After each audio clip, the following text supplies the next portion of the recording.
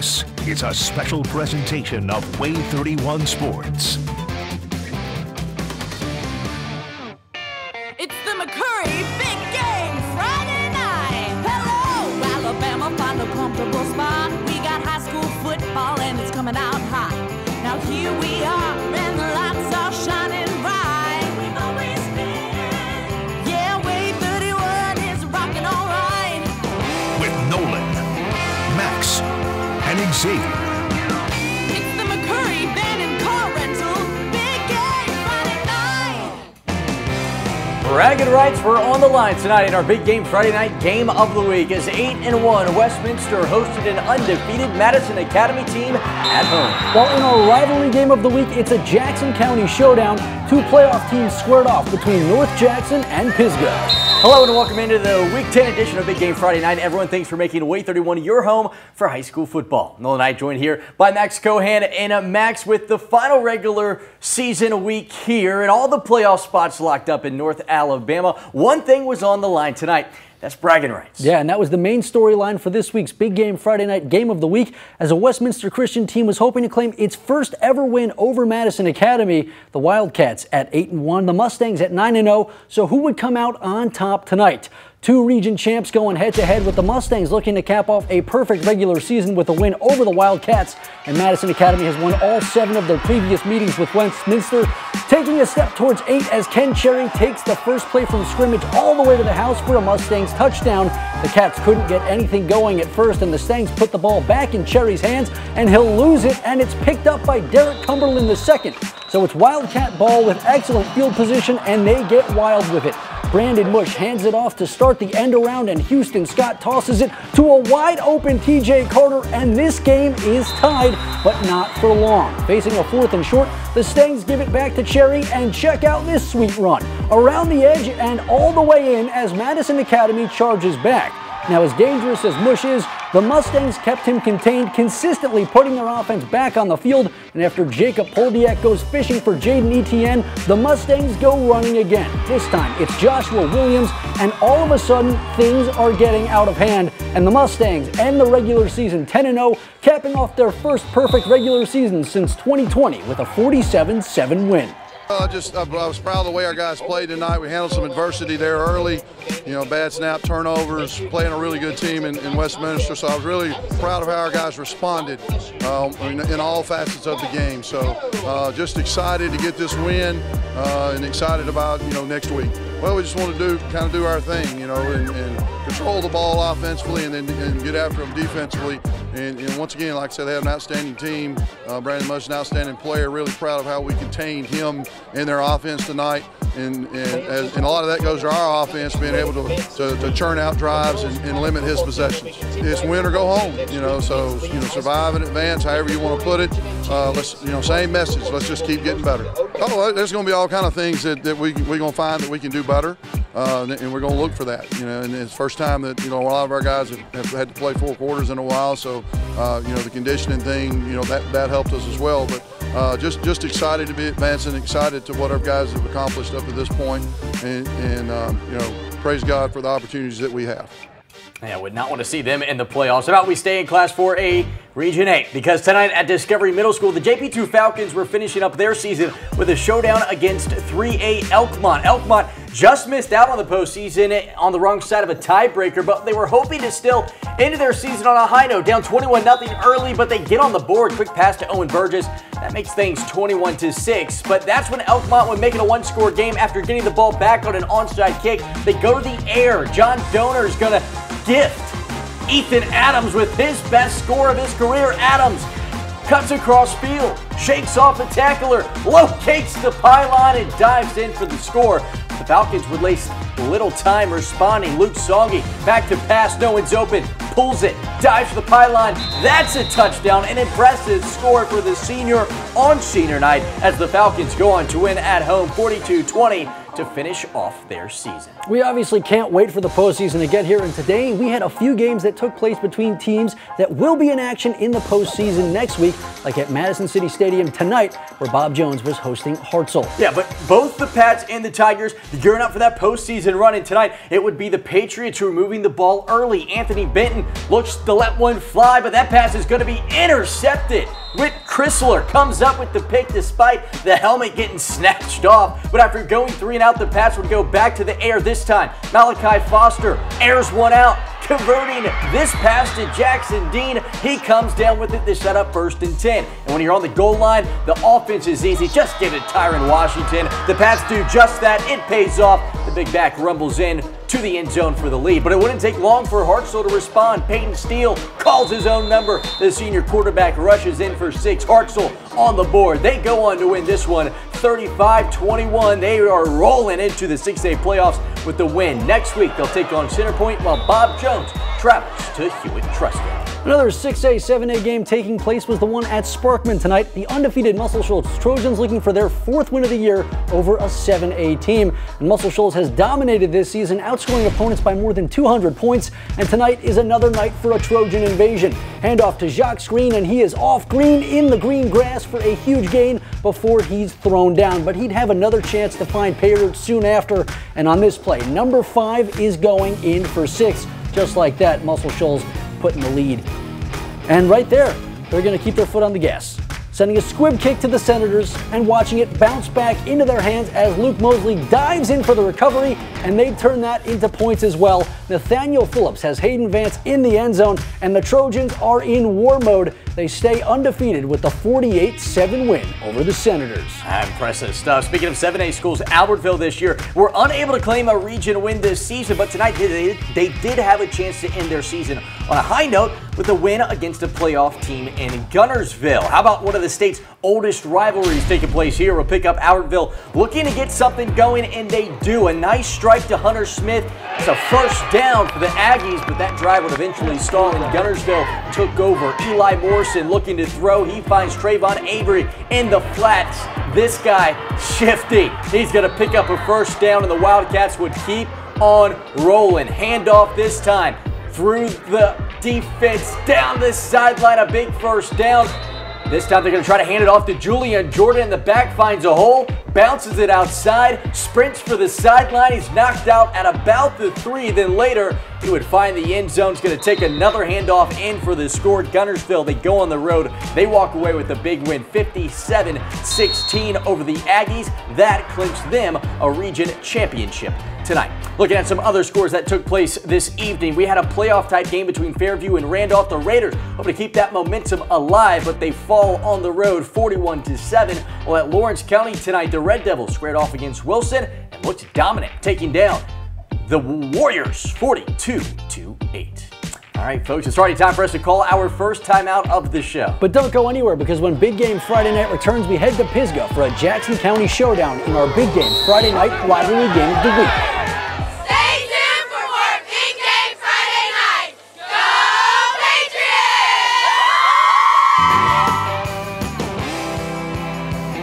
You're watching Big Game Friday night. Go Wildcats! It's the McCurry Van and Car Rental Big Game Friday night.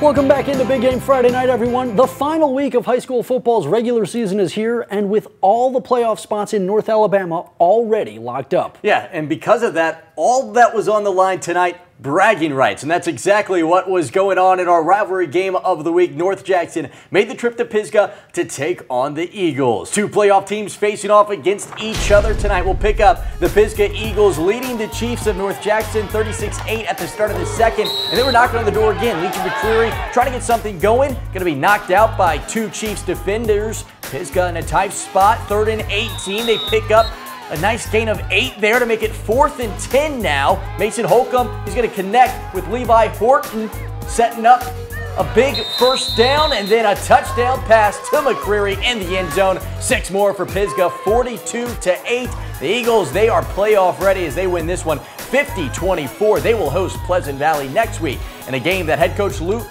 Pruitt is looking forward to now that it's all focused on the playoffs. We come in, you know, it's a county game, it's a rival, but we challenge them to try to be physical this week and start fast, and that's what we were able to do. I'm proud of our kids.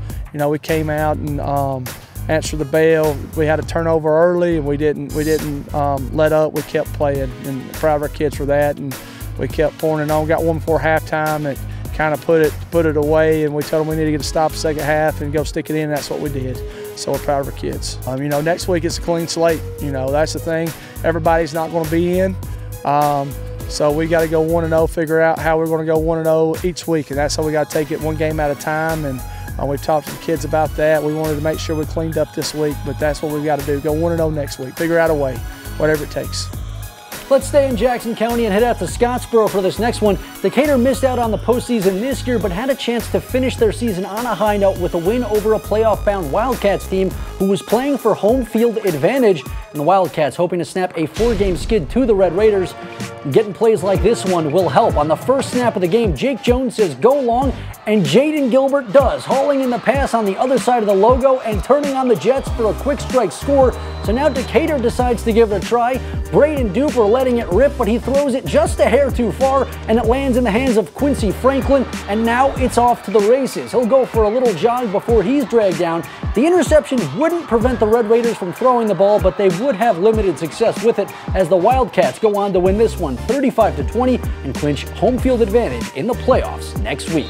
Yeah, there were plenty of fun showdowns taking place this week as county rivals squared off all throughout the state. At Lexington, the Bears were hosting their rivals in Rogers and fall to the Pirates 29-26. Well, at Phil Campbell, it was a Franklin County showdown between Phil Campbell and Red Bay, and the Tigers take home Bragging Rights a 52-20 win over the Bobcats.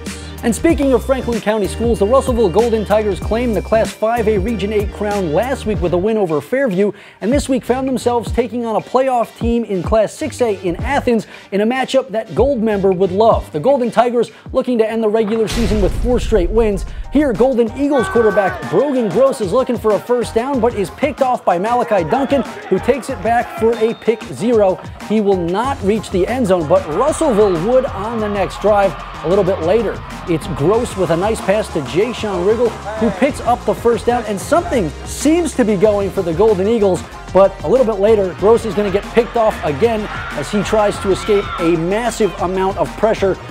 And it would look, for most people, like Russellville was going to go on to win this game. They had the momentum, but what you see is not what you get this time. Athens takes home the win, 41-14. Yeah, speaking of playoff teams playing in Limestone County tonight, Mae Jemison hit the road to take on a 2-7 East Limestone team as the Jags were hoping to gain a little confidence going into the postseason as they clinched a playoff spot despite sitting at just 3-6 on the year. We'll start with Mae Jemison up 14-7 in a rough play for East Limestone's Jake Cochran, who was slammed to the ground by Mae Jemison's Lamaj Wallace, who celebrates with a little dance for the big sack. Nice play, big guy. Jaguars with the ball, and sophomore Jaden Burrows hands it off to halfback Amir Hall, who slips in between the Indians' defense for a big first down. The Jags would look to keep the ball moving. Tossed it to Varion Moore Langford, the shifty back. Makes a little bit of something out of nothing, but eventually the Jaguars would be forced to punt. It's the Indians that would take a stab at it. They couldn't get much going either. A big, big game here. Mae Jemison went up big in this game, but it's East Limestone that pulls out a win 29-28. They win it on a late 2-point conversion. Speaking of Huntsville high school teams, tonight at Boaz, the Lee Generals were in action, hoping to finish their year on a high note, taking on a Pirates team that snuck into the playoffs. Boaz looking to ramp up for the postseason and getting things started on the right foot as Presley Fant takes the handoff and gets through the line. And one fan is yelling at the top of his lungs for this first down. He'd have another reason to cheer even louder on his next carry, a near identical run, but this one will go the distance as Boaz finds the end zone. And the ground attack was working for the Pirates, and Pirates aren't known to change their ways, so they don't stop, feeding Fant again and again for big pickups. They'd give him a rest and let Tristan Shoulders finish off the drive as Boaz rolls on with a 48-14 win. Well, let's go ahead and step aside for our second time out of the show. Yeah, but don't go anywhere because when Wave 31 returns, we're going to head up to Lincoln County where the Tennessee high school football playoffs are on the way.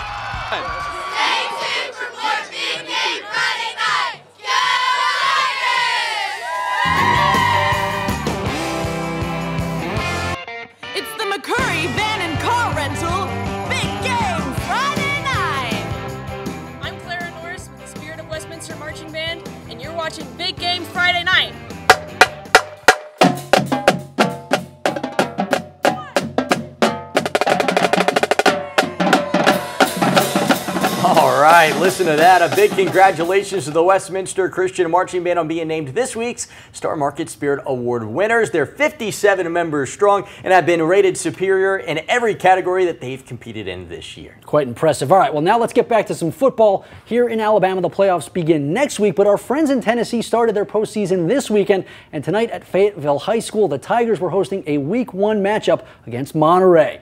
And over the Tennessee state line, it's Fayetteville and Monterey in the first round of the playoffs, and the Tigers had a reason to roar early. Samuel Willoughby running the option, and he takes it himself. It ends up being a very good call as he leaves the entire Monterey defense chasing him on this 65-yard touchdown run. Willoughby said it was going to be a long night, and he proved it. The snap isn't clean this time, but it doesn't matter. He has Ken Henderson, and one tackle later, he is gone for a 35-yard score, and the Tigers will roar into the second round with their 39-14 win. They'll play Smith County next Friday.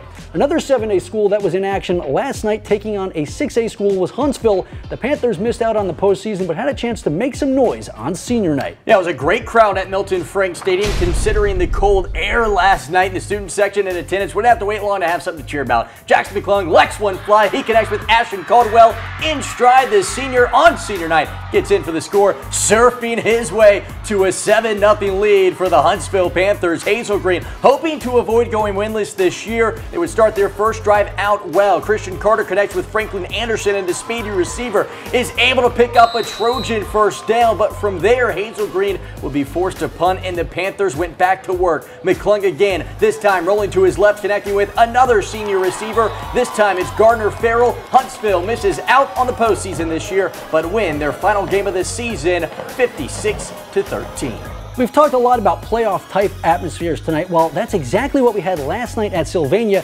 Two 8-1 teams squaring off in a DeKalb County showdown. The Rams hosting the defending state champion Fife Red Devils. And it's always a great atmosphere at Sylvania. And when your county rival comes to town, it only gets better. We pick up with the Rams leading by a touchdown when Fife would get their offense going. But this time through the air, Clancy Fowler on the receiving end of this one, and the Red Devils would score on that drive and then take the lead on their next possession. This might be a candidate for play of the year. Logan Anderson breaks a tackle, stiff arms two guys at once, cuts behind another, breaks one more tackle for good measure, but it's just another day at the office for the junior from Fife, and now the Red Devils are ahead. Sylvania made their fair share of plays last night too, like this nice completion to Logan Wilkes, but in the end it's not enough as Fife wins the rivalry game, taking the showdown 21-10. Next up for both schools, a home playoff game. Yeah, and finally turning a spotlight on another game from last night. Let's take a second to give a big shout out to the Lauderdale County Tigers. They dominate their county rival Brooks last night, 33-3, finishing their regular season undefeated. All right, guys, well, with that, let's go ahead and call our third and final timeout of the show. But don't go anywhere, because when we close things out tonight, we turn our attention to Class 1A. Tharptown on the road taking on Whitesburg. Stay tuned for more Big Game Friday night. Go Falcons!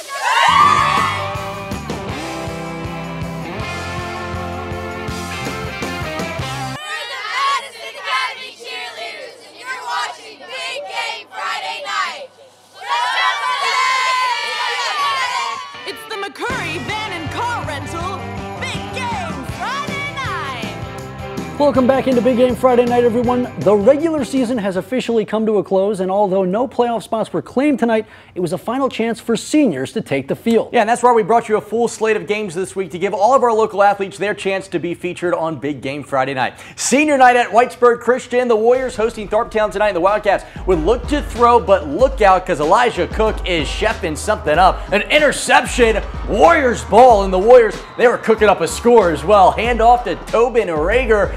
And the halfback takes this one, cuts across the field, finds a hole, and he's going to power his way across the goal line for a Whitesburg touchdown. The Warriors, they finished their season with 2 straight wins after starting 0-8 to finish 2-8, a 44-0 win. All right, well, before we do sign out for the night, we would like to just take this time to thank our radio sponsors for help making tonight's show possible. And, of course, a massive thank you to everyone that helps this show possible here inside the studio as well. From our EP, Sarah Jones, to all of our shooters on the sideline. Derek King, he's got a limp foot, but went all the way up to Tennessee to get us a game tonight. A big thank you to all of our shooters, as well as Derek, for making tonight's show possible. We could not do it without them. And to finish off this week's show, we'll end the same way we do every week with our big game Friday night top lights. Good night, everybody. See you next week.